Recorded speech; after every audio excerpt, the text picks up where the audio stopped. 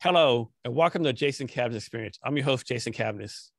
Our guest today is Shari Foos. Shari, are you ready to be great today? Yeah. Shari is a marriage and family therapist, adjunct professor, and the creator of the Narrative Method, a California 501c3 nonprofit organization, part of the Human Connection movement. The Narrative Method creates programs, products, experiences that address the growing isolation and need for real connection through sharing stories.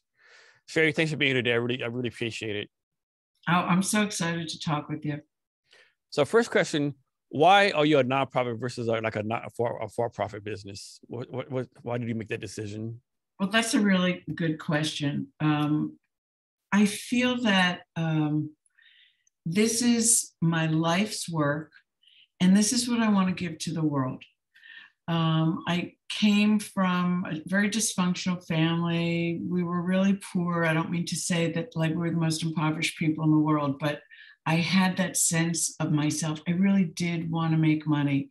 And, so it just turns out that the paths that I followed didn't lead to that.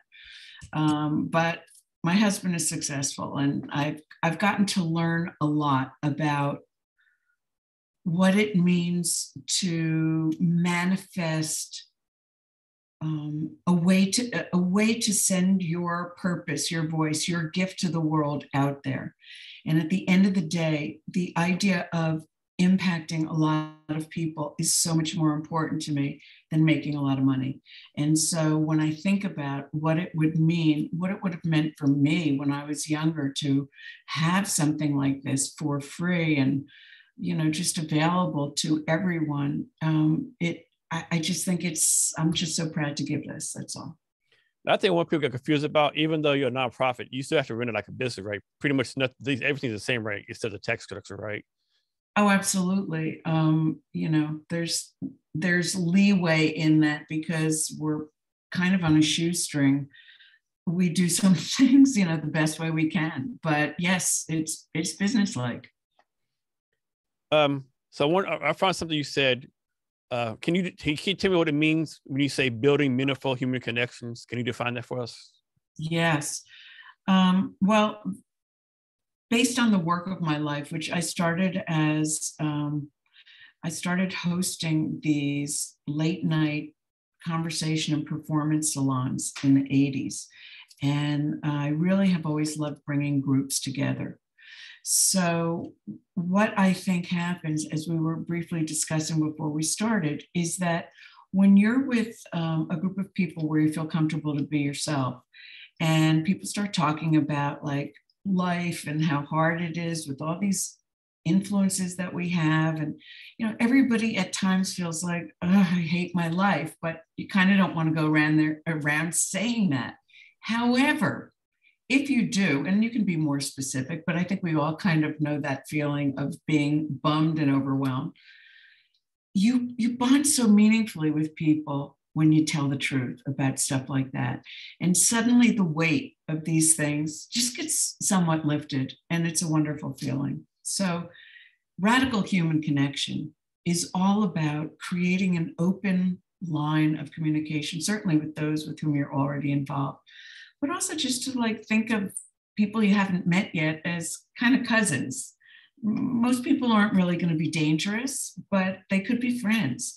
And so I just hope to move that notch just a tiny bit. What's your advice on this? Like, suppose someone's out there, right?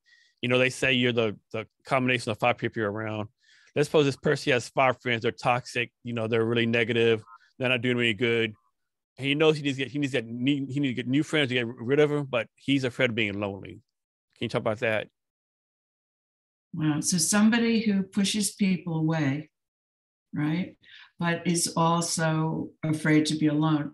My guess, just in my therapeutic training, would be that this person might have been either actually abandoned or emotionally abandoned or perceived some incidents as abandonments. Because why would you push away people who want to be close when you do want to be close, unless you were afraid of getting hurt? And why would you even think that getting close would lead to hurt unless something has happened to sort of set a foundational expectation like that. Yes.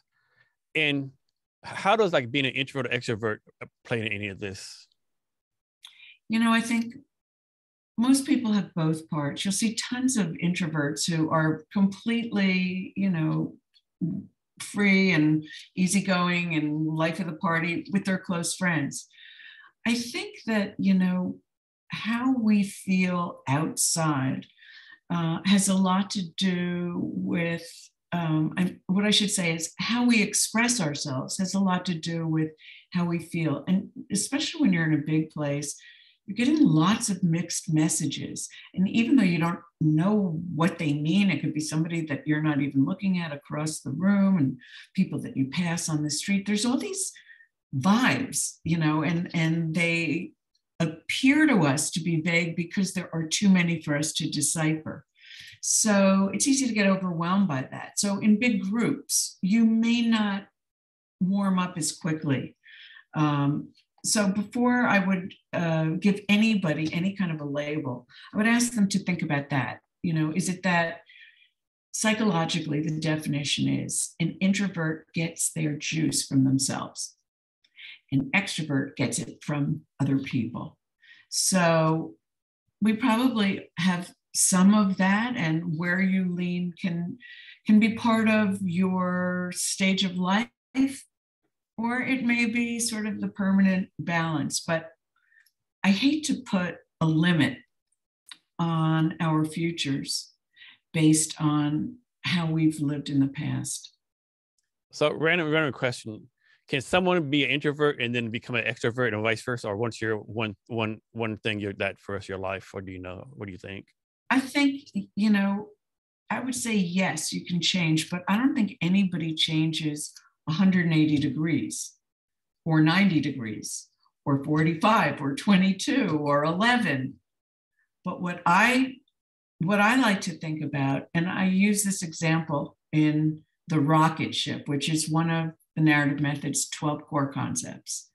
And the idea is, if you imagine a rocket ship speeding into space at a zillion miles an hour, and it changes its trajectory by 1 degree, it's going somewhere else. We can't completely change ourselves for zillions of reasons, and we wouldn't feel comfortable if we did really anyway. But one significant shift, which always starts very incrementally, can have a big impact. So if you've always been an introvert, but maybe you just unwound some things that you found out, you had never really paid attention to, which is that you had this belief that if you speak out loud, people will laugh at you, and whatever, something just came to mind and you remembered this old story. You're able to say, oh my God, I've been carrying through that belief since I was 6 years old and those kids laughed at me. So you can make those kinds of corrections and then, incrementally feel more and more confident. And then you're starting a new habit. Shari, can you talk about how what you're doing now has became your life's work, how you became so passionate about doing this? I didn't have this form, but when I was a child, I was already developing this because I grew up in a situation where I didn't feel safe. I didn't feel seen or heard. And I really had to develop philosophies, and ways of self-soothing. At the same time, I developed some nervous habits and tics and blah, blah, blah. But it was my own need for coping skills. As I got older, I became a performer, and whether it was acting or singing or dancing, and I did all those things, it was a way that I could almost exorcise it, if you will, like just get it out of my system. And then as I grew older, I decided to become a therapist because therapy had helped me. And after that, I studied narrative medicine. And that gave me an idea for a format that I could bring to the world that wasn't about pathologizing people. It was really just about looking at our culture and what we share, and all the messed up messages and how they make us all feel the same way. And so that's kind of how it evolved. And Shari, you've been doing this like around 20 years, right? Depending on where you're counting, that's fine, sure. So in those 20 years, can you talk about how you've grown as a person doing this and how your company has grown, like the changes and the progress you made? Well, I will say this, that in the last year, since the pandemic, we've been doing our get-togethers online. And I didn't know how that would be at first, but it's been mind-blowingly great because we get people from all over and more people are available. But the way I have seen a change in this last year is by truly practicing at a whole other level one of the other 12 core concepts, which is called radical gratitude. And radical gratitude just means noticing and making a point of stopping every single time something amazing happens. For instance, you didn't get hit by a car. Instead of like giving the car the finger, it's like, oh my God, go crazy, dance, spend money, apologize to somebody, whatever. And even if, you didn't press send and then you thought, oh my God, that would have been the worst. Well, whatever it is, just celebrate that. And whenever you see something beautiful or a lovely thing happens, because if you do that, you will do it so often that you can't help but feel blessed and fortunate. So that really changed me. That's a great point. I remember maybe a few years ago, I don't remember the time, there was this guy who was playing violin in the New York City subway. People just walked by him, didn't do any, pay him no attention. Ended up, he was like the #1 violinist in the world. He is like conscious sellout, and no one even paid him any mind, right? It's well, let me ask you this. What about that touched you? It just a fact, like this.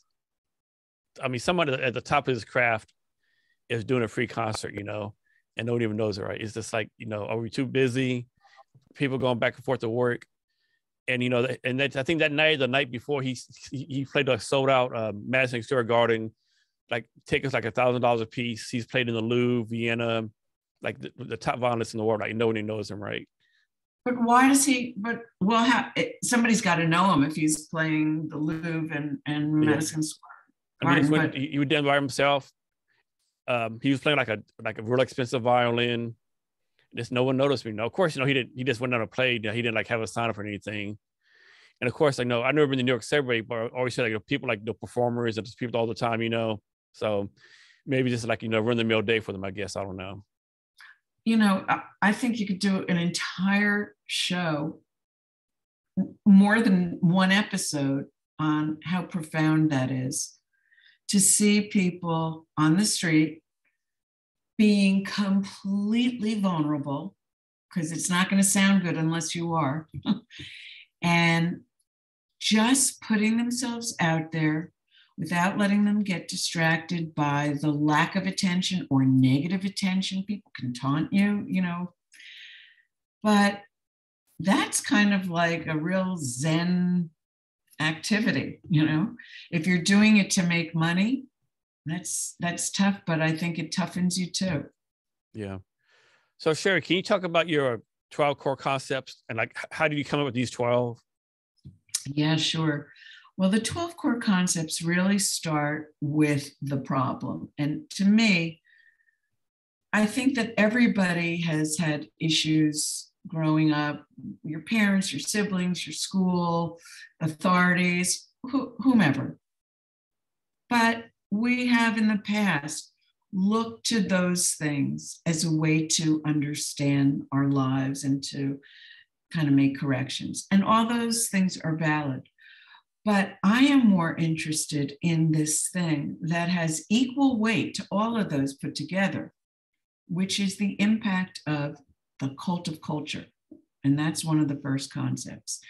The cult of culture just symbolizes the constant noise and negativity that comes from media, social media, advertising, everything, all of these ways to sell us soap that we don't need, right? But in the process, tell us we're not good enough. And by the time we're a young child, everybody knows, you're not pretty enough, strong enough, rich enough, cool, and on and on.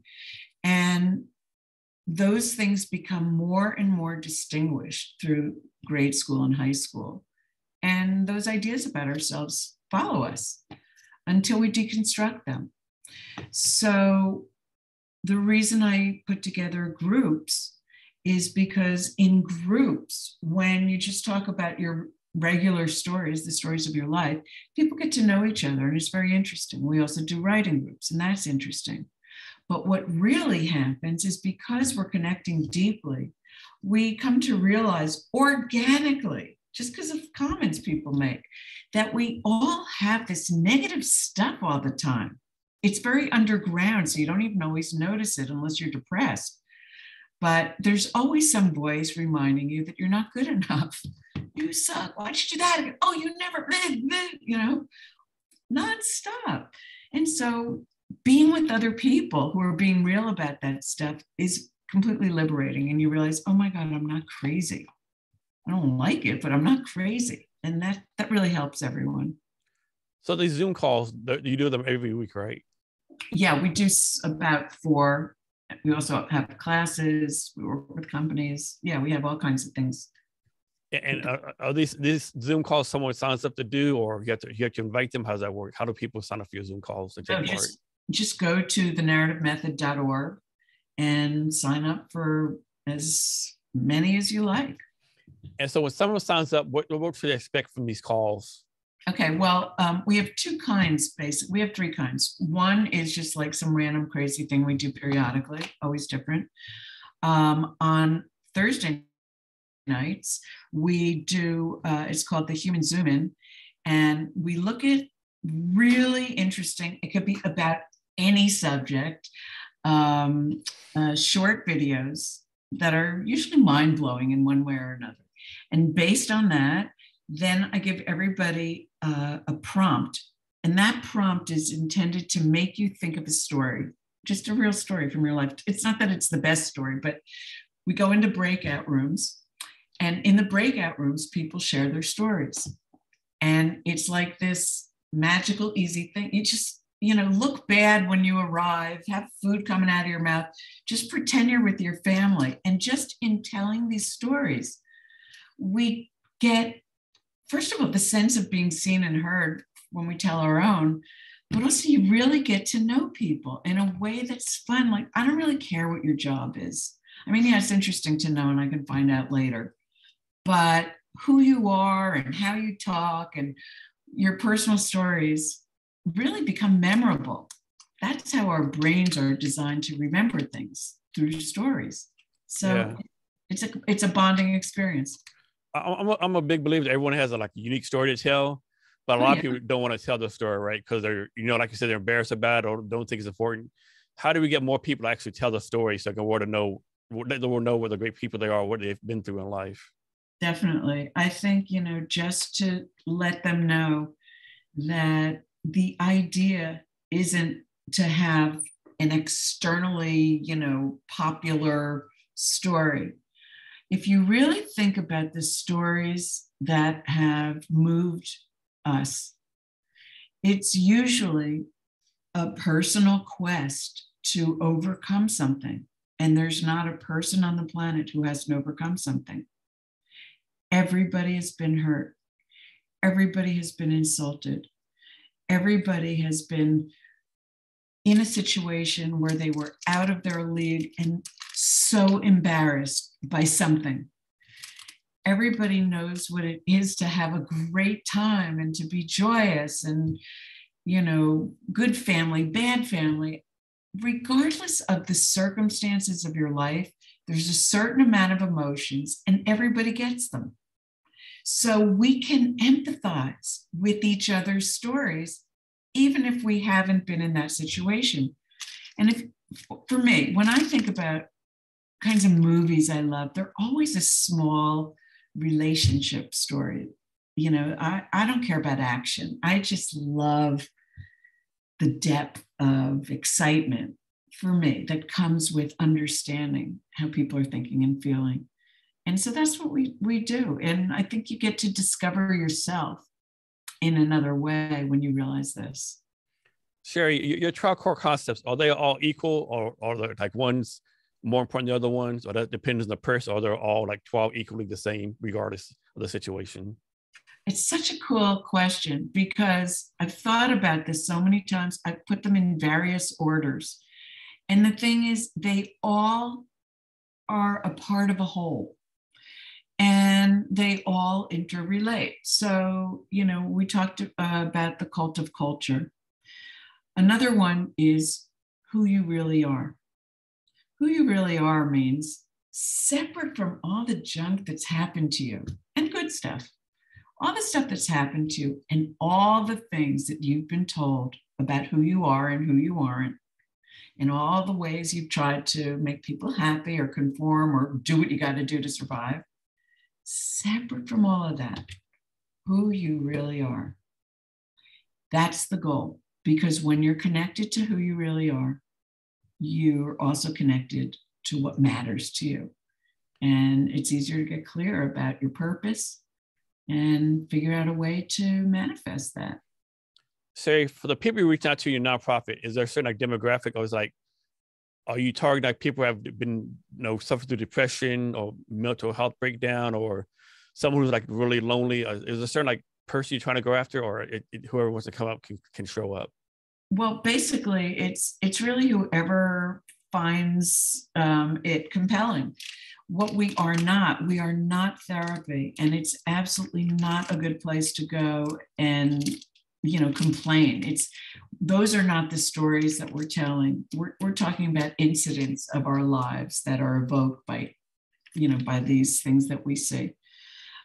So that is not appropriate. But if you are just somebody who is interested in connecting to other people, just in a genuine way through sharing stories and seeing interesting things, or through a writing group, you don't have to be a professional writer.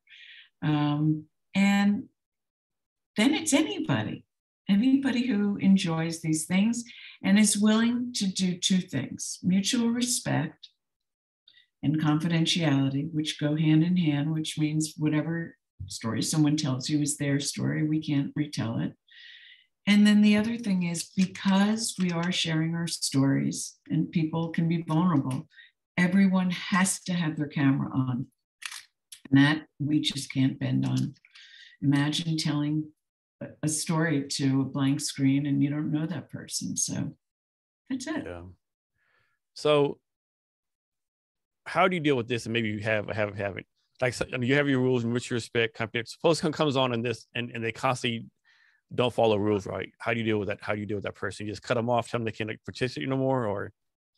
We really have been so lucky, but I always have to assume in every moment that something like that could happen. If somebody was disruptive, I could just delete them and then they would be out. When they sign up, they have to give an email. I don't know if they could give a phony email, but the bigger we get, the more controls we're going to put in, so that you have, since you do have an email, maybe there'll be another requirement, I'm not sure. But then if somebody did something inappropriate, we could find them and tell the authorities. But we've been fortunate. And honestly, everybody deserves to be heard. But it's good you got a plan just in case, you know. You know what? People who have fantasies that the way they would like the world to be is the way it is are messing with danger. Yeah. Shari, next talk about the importance of empathy. The importance of empathy is everything. If you cannot put yourself in someone else's position, then you will never be able to show them compassion, that you care, that you feel sad about their sadness, you feel sorry that you've hurt them, whatever those things might be. Empathy is really easier to come by when you put yourself aside. So when I'm talking to you and you're telling me something important, your story or anything else, if I am just sitting there thinking about my response, I'm not really present for you. So for me, if it's a really important conversation, I may sit with a pen and pad and hold your eye contact, but I might just have to write myself a note because I don't want to forget that and I don't want to be thinking about it. So I want to be 100% present. And if I can be as present as possible, whatever number that is, and I am also free of worrying about myself during that time because I put myself aside, then I have a pretty good chance of hearing you and trying to be able to understand, not from my assumptions, but from your perspective. Shari, so I think we all know people out there who are like, all about themselves, live in a bubble. Everything's me, me, me. They don't care anywhere else. They have no empathy at all. Is there any kind of way to teach these people empathy and make them change their mindset, or is like pretty much once you get a certain age, your personality and your way you are is the way you are? I think people do soften and get deeper as they age. Maybe not always. And I mean, I guess if you're, just whatever, you can fill in that blank. I think that it sometimes takes a life-changing experience for people to wake up. And again, it depends on the things that have happened to you in your life and the messages you've gotten. But we shouldn't give up on people when they seem selfish, unless it's severe. Because sometimes selfishness is coming from fear as opposed to not caring about the other person. Or as I'm saying, sometimes it's something that's more immature that they can outgrow. And honestly, if you don't give them a chance to interact with other people who are modeling a better way, how are they supposed to figure it out? So we try and really appreciate people's differences.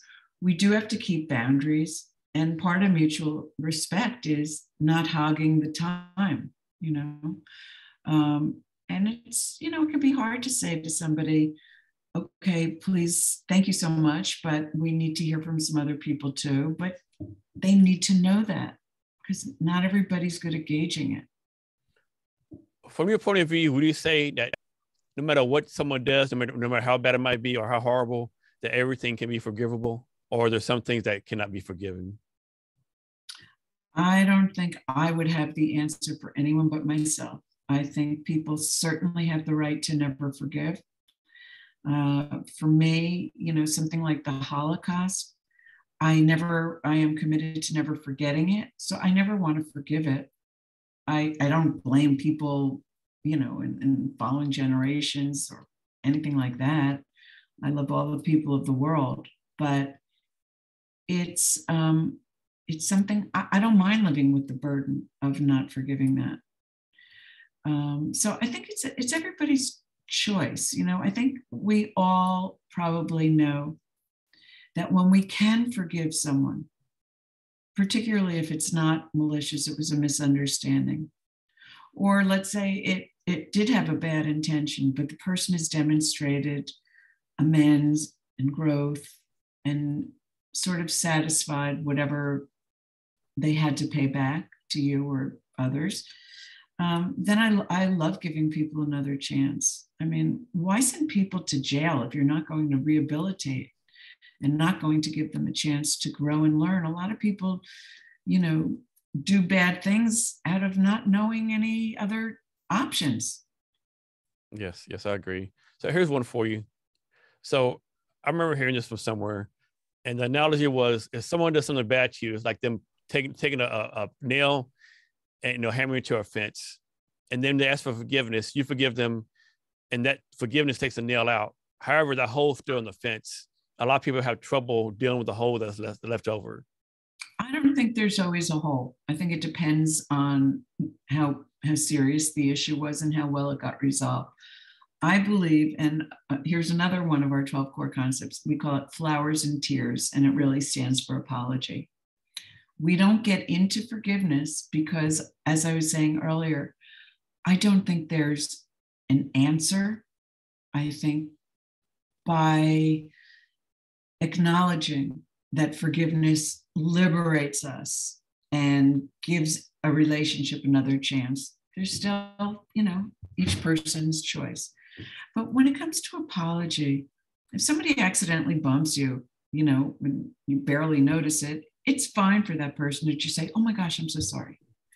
But if somebody jams on your foot and your foot bleeds, they need to be sorrier than that, because you're not going to like that person if they just say, oh, I'm so sorry, and you're left there with your bleeding foot.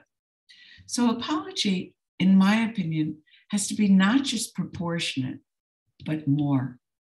That the one who hurt the other person, intentionally or not, can't really share in that pain unless they go beyond just saying they're sorry. So what I like to do is I like to imagine what else the other person might have gone through that they didn't even tell me. Like, now you can't walk to the bus.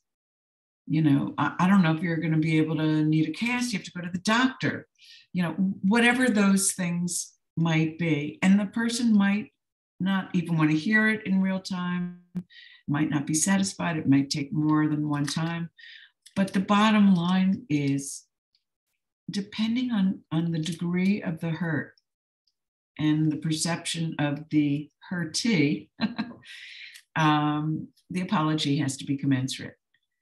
The one caveat to that, the one cavness to that is, there may be people who seem to have everything, upset them. And then that's another subject. So let's suppose someone's out there and they never apologize, right? They're like, if I did it, I meant it. If I said it, I meant it. I'm not apologizing for anything. Is that a bad mindset to have? Or is it something like happened to them in the past where they had this mindset where they never apologize? If I was their therapist, I would be very curious and happy to hear about that. But if I were their friend, I would look for another friend. Very true. So, Shari, how does one become a therapist? Like, what kind of schooling and training do you have to do to become a therapist? Well, I'm a marriage and family therapist. So after a bachelor's degree, then there is a master's program. And then after the master's program, you have to do internships and gain 3,000 literal hours of working with clients and getting supervision. So that takes another 3 or 4 years, sometimes more, depending on how quickly the person does it. So it's a long haul, but if it's something you love, the time will pass anyway, and it's wonderful. But, we have our cards are equipped with information about the 12 core concepts. Each deck has prompts and ideas for you to use. So we're actually starting a class this Saturday for 12 weeks where we take you through an in-depth look at all of the concepts, what they really mean, how they interrelate, what it means to work with people in a group. And by the end of those 12 weeks, you can take your deck of cards and create your own groups. Writing groups or conversation salons, whatever you want to do. So I think if I were thinking about becoming a therapist at this point, and especially if I didn't have any of the education under my belt, I think I would do something kind of no-brainery to just get my feet wet and see, do I love this, Shari, So do you have to do it like any kind of training, like once a year or whatever, to keep up to date on different therapy Yes. things or? Yeah, you have to get 36 hours of extra training every 2 years. And how does one like lose their therapy license or whatever? Is like you have to do something really bad or unethical? Yes, you have to do something unethical or criminal. Okay, all right. Um, so let's talk about something else. I think you do some volunteer work for something called City Kids Foundation. Oh, yeah. They're a wonderful sister organization in New York City. They were started about 40 years ago by Lori Meadoff, who's done all kinds of awesome projects. And she had created this arts program for adolescent kids who were in rough circumstances. And, excuse me, it grew into, can you, oh, we're streaming live? Yeah. Okay, try and match my cough, everybody. Okay, Lori Meadoff, I hope she's listening. So lots of those kids went on to become community leaders themselves and have had training in my work and so forth. And it's a wonderful organization.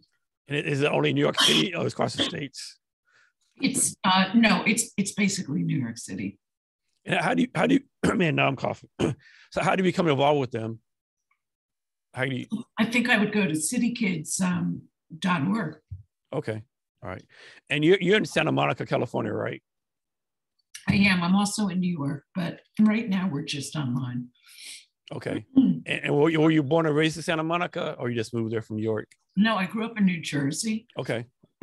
I came to LA when I was 20. And I've been here ever since, like 5 years. Okay. Nice. That's a joke. Hey, like whenever someone family who's a female is over like 30 years old, I always tell them, hey, happy anniversary, your 29th birthday. Exactly. So you were talking about the sum, but can you talk more about how the narrative method got started, how the idea started, what you're focused on now, what your vision is for it moving forward?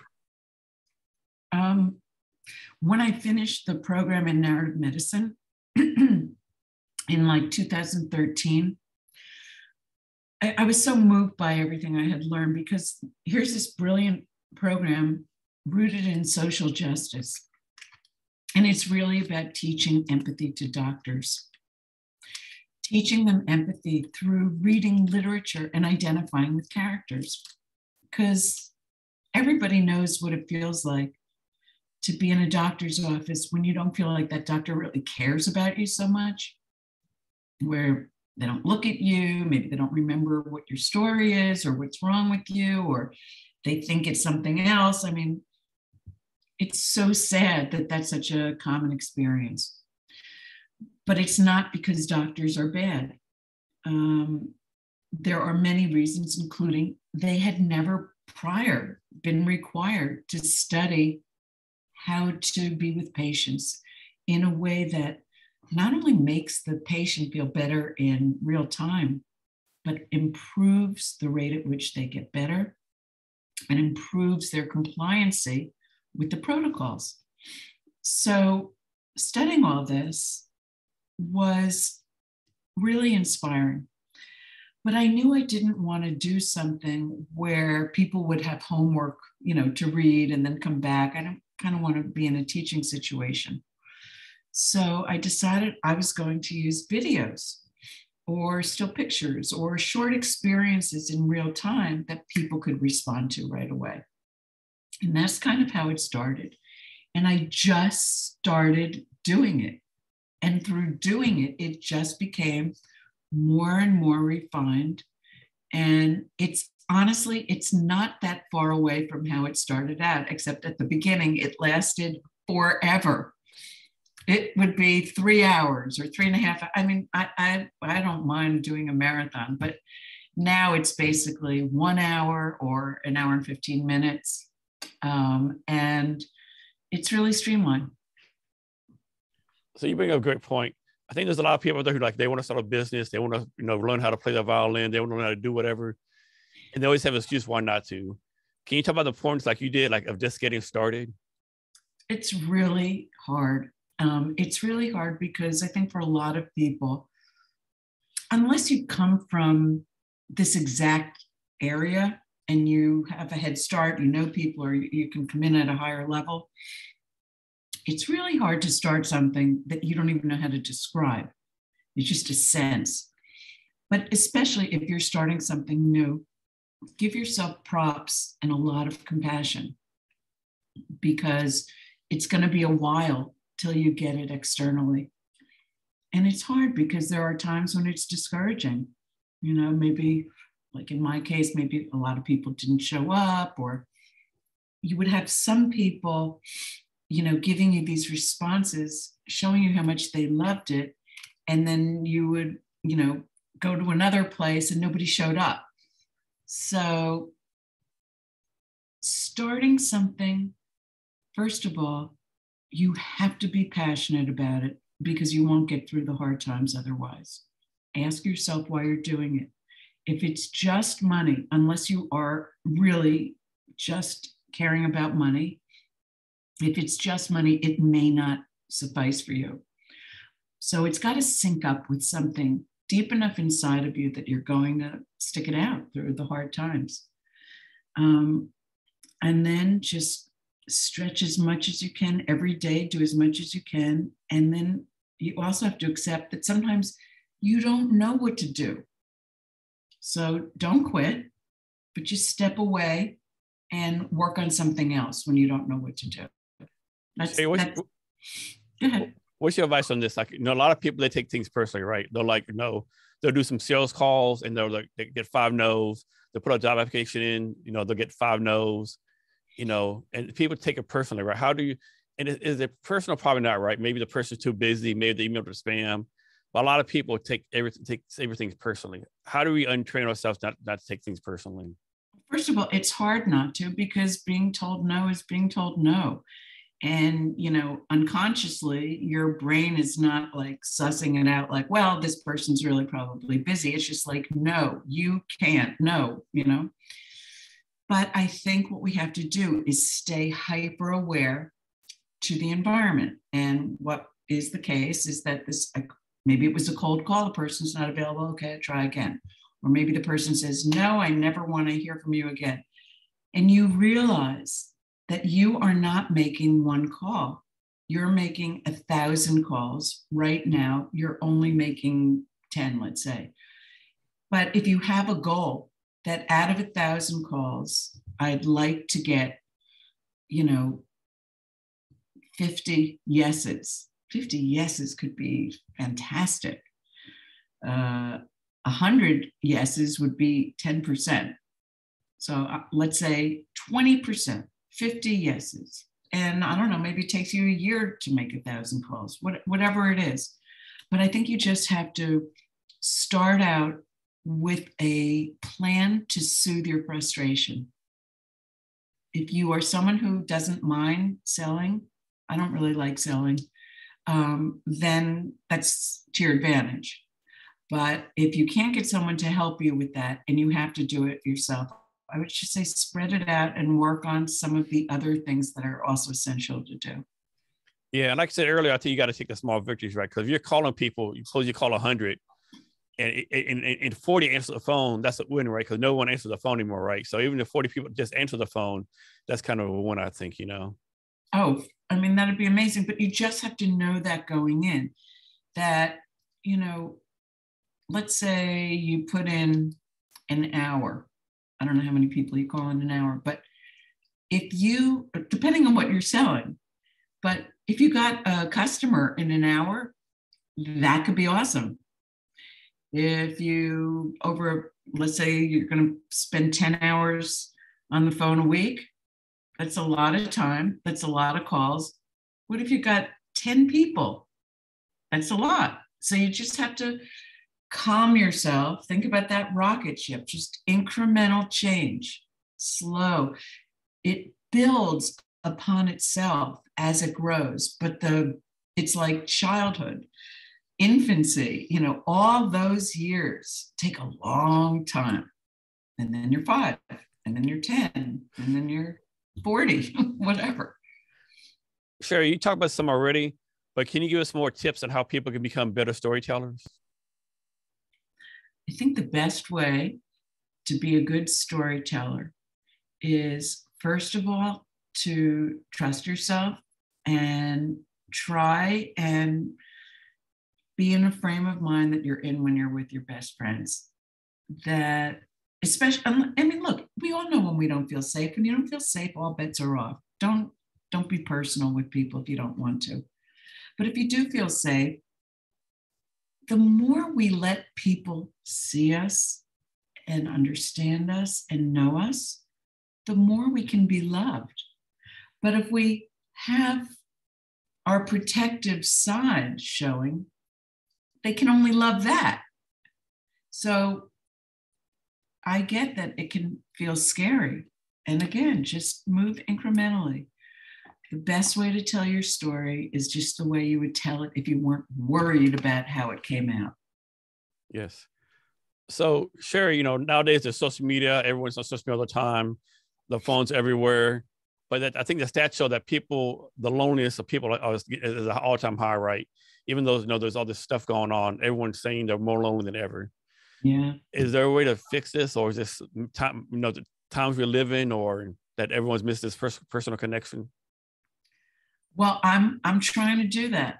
I wish that there were places to physically go in every community where people could hang out and it didn't feel like some corny, thing that some city official, figured out with popcorn and, punch.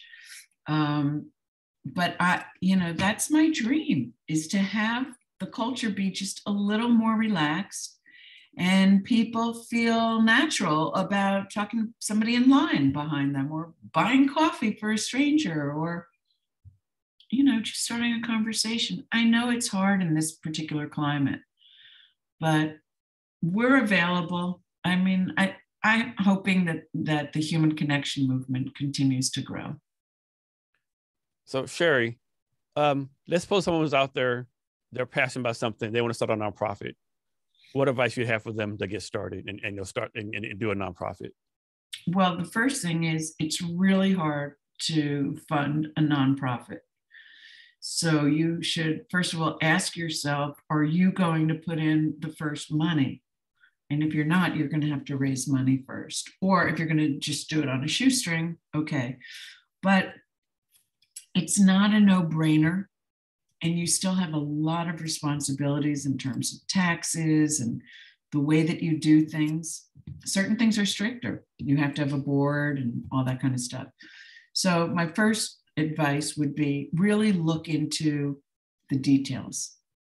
And then if it's right, then try and get advice from somebody that who has done it, or look into seeing what you can learn. I know there are all kinds of things available online that you could take advantage of, but I would really look for advice, because there are so many nooks and crannies, and the more you know, the better off you are. So, Shari, as you know, there's so many nonprofits out there, right? Nonprofits are literally every single thing. Let's suppose someone wants to donate some money or like volunteer at the time nonprofit. Is there something shown, like what to make it simple? Like, is there something shown like what nonprofits are actually doing what they say they do, versus they just taking money and high admin costs? Is there something that was, okay, I'm gonna donate X amount of dollars, I know my money's gonna go to the cause, versus being wasted? Absolutely. That's not only the most important question, it's just so timely. There are a lot of organizations that were well respected that turned out to give 10% of net to the people they claim to take care of. So you really do have to look into that.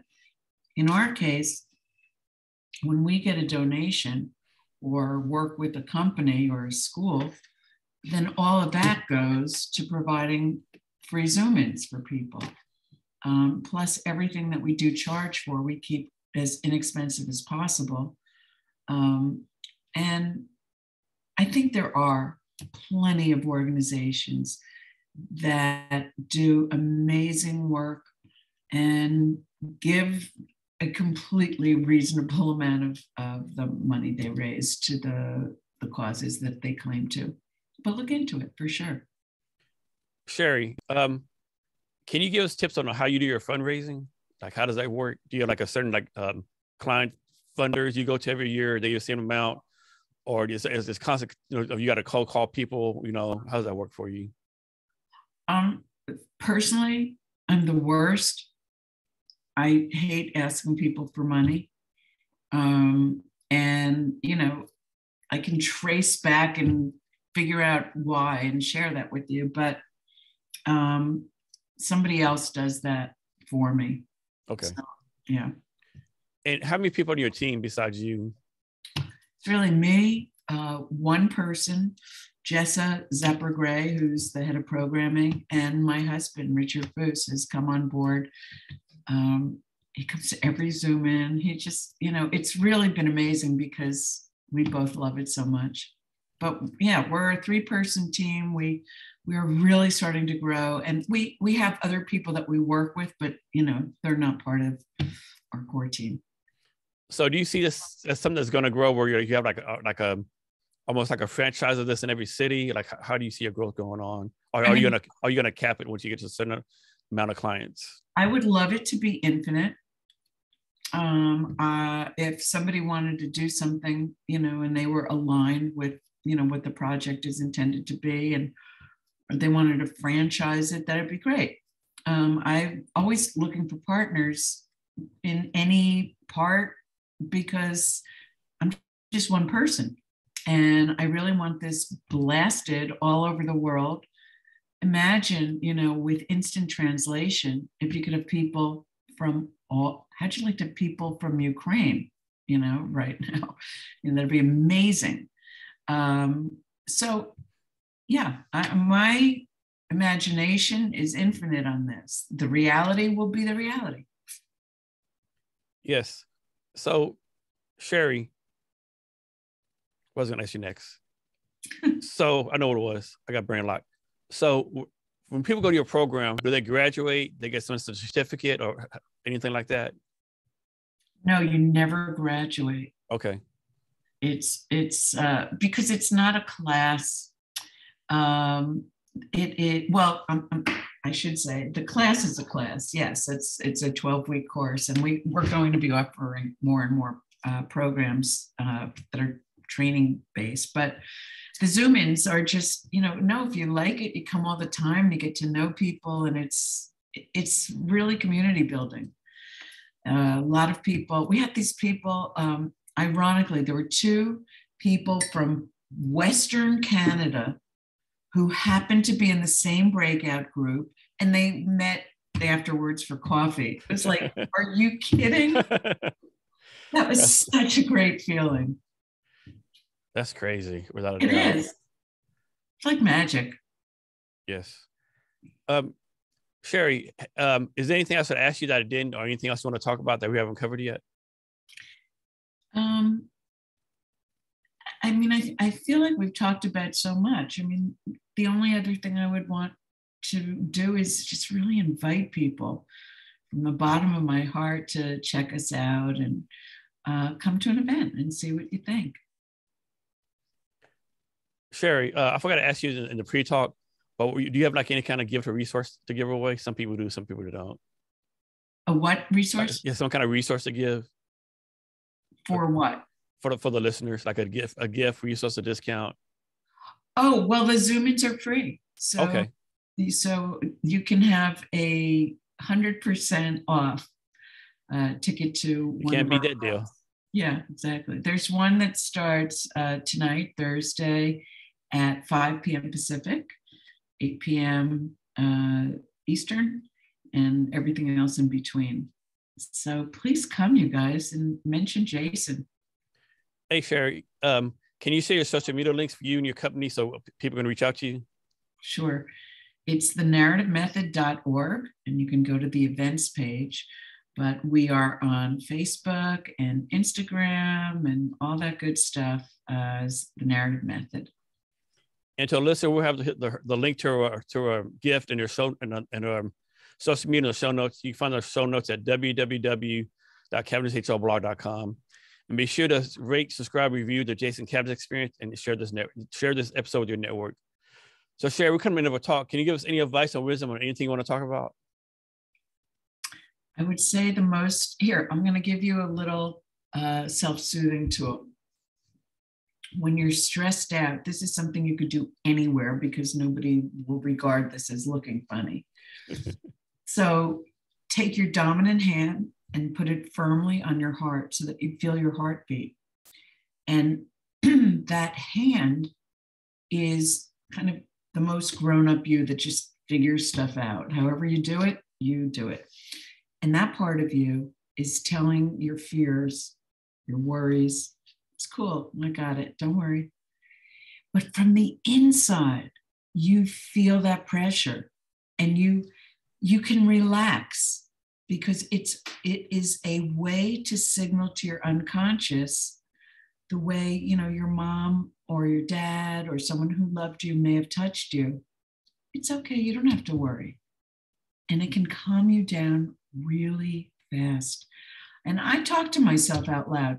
So and I ask myself what I think about things and then I answer. No, really. I mean, if I'm stressed out, I'll say, it's okay, honey. Because you know what? That's kind of what you need to hear. It is. Shari, thank you for your time today. Really appreciate it. Thanks for everything you're doing to make the world a better place. You're so sweet. Thank you for having me, Jason. And to our listeners, thank you for your time as well. And remember to be great every day.